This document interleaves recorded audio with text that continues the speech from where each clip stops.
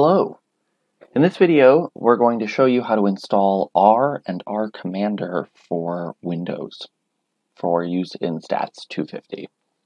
So I just have a browser open to the Statistics Department's website. You can open whatever browser you use. And up in the address bar, we're going to start by navigating to a website. So we're going to type https://cloud.r-project.org. Hit enter here. And this is the website where we're going to download R. There's a link here that says download R for Windows. So we'll click this. And you can see over here in bold, there's a link that says install R for the first time. So that's exactly what we're doing. So we're going to click this link. And now here you can see a big link to download R 3.6.1 for Windows. This is the latest version of R as of this recording, but if there's a higher number here, go ahead and use that instead. So we'll click that. And we'll wait for it to download down in the corner.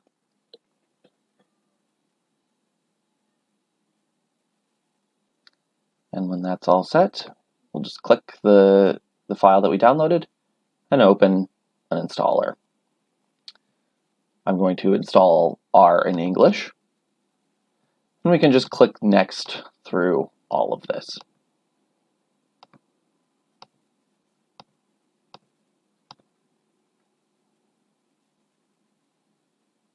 And we'll wait for R to install. This might take a minute depending on your machine. And we'll click finish when we're done. Now we can come over here to the start menu. And over in recently added, we should see two versions of R here. So potentially two versions of R. Click the x64.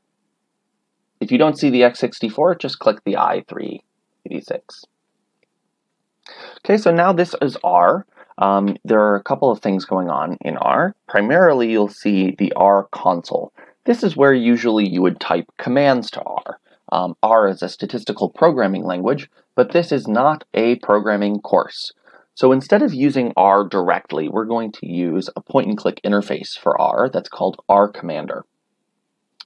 And this will help us do analyses and data management more easily by just pointing and clicking at various menus.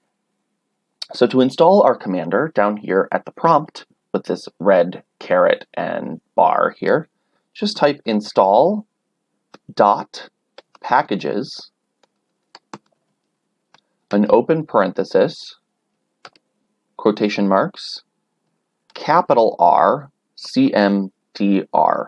Be sure to type this capital R here. Close the quotation marks, type a comma, and then type dep equals capital T. Close that parenthesis and hit enter. Now this is going to prompt you to select what's called a CRAN mirror.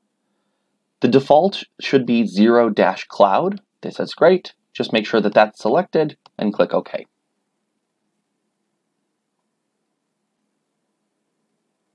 And now this console is going to go crazy for a minute.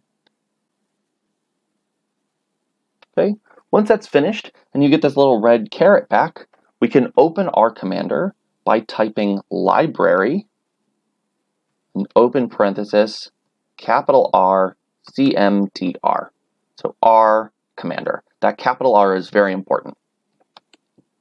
Okay, close the parenthesis, press enter.